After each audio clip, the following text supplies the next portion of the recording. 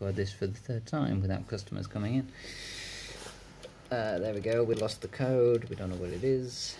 We'll use this small piece of shim steel, starting usually down the right hand side from where you're standing, and place it onto the axle that the wheel spins around, and just spin the wheel until you feel your piece of shim metal catch on something, in which case here I can see it's moving back into in between 9 and 8, so I'm just going to leave that groove in between 9 and 8 on the top line. Move on to the next one. It's quite smooth, so there's nothing there. We'll just rotate this around until we pick up on a notch. Now I know there's a notch there because I can actually move the wheel around with my piece of metal.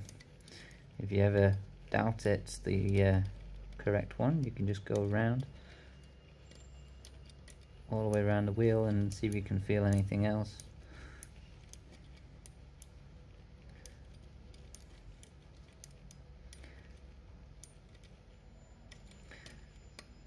In this case I'm pretty happy with it there, so I'll leave that one there too.